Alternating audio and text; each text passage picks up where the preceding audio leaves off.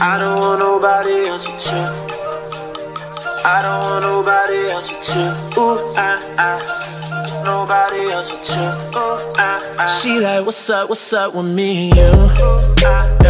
What we finna to do? Lately I've been giving you some room. Lately I just don't know what to do. I don't want. What's good, BNBunit? It's your girl Nola B and BZZAM. It's day 3. Not to be confused with the noob. Sorry, didn't mean to. You know, I love y'all though. But yo to the bros. I know. But it's day 3, man. The education video, the Who Am I segment of Black History Month. BNBunit bring it to you. 2B Clarks bring it to you for education. We're not just here to make y'all laugh. We're here to make y'all learn. Hey. What all she said. So right. We ain't even about to have this long intro for y'all. Y'all already know what it is. Go ahead and hit that subscribe button, smash that like button, and leave a comment of the right answer down below for the first person to win the giveaway. We keeping the tally of all the videos. For the first person that comment the right answer is gonna get the giveaway. We keeping a count. So we watching. We want y'all to think. We want y'all to enjoy it. Tell y'all kids. Tell somebody else kids. Tell the mama if they don't know and the daddy don't, because then if they don't know either. Enjoy. Who am I? I was born June 7, 1917 in Topeka, Kansas. I was the first African American to win the Pulitzer Prize for poetry following the release of my second book. I attended Hyde Park Academy in Chicago, Illinois. I was married to Henry Blakely in 1939. I had 2 children, Henry and Nora.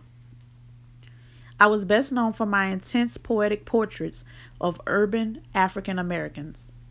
I went on to publish over 20 texts and became well known in my home state of Illinois and across the country for my outstanding contribution to American literature. Some of my books are Annie Allen, Maud Martha, In the Mecca, and The Bean Eaters. I died at age 83 years old of cancer in the year 2000 in my home in Chicago. I published my first poem, Eventide, in the children's magazine American Childhood when I was 13 years old. By the age of 16, I had already written and published approximately 75 poems.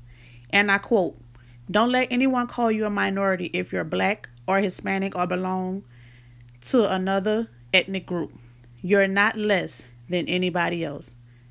Who am I?" All right, y'all, back. I hope y'all enjoyed it. Hope y'all understood the words, the video, the pictures, all that.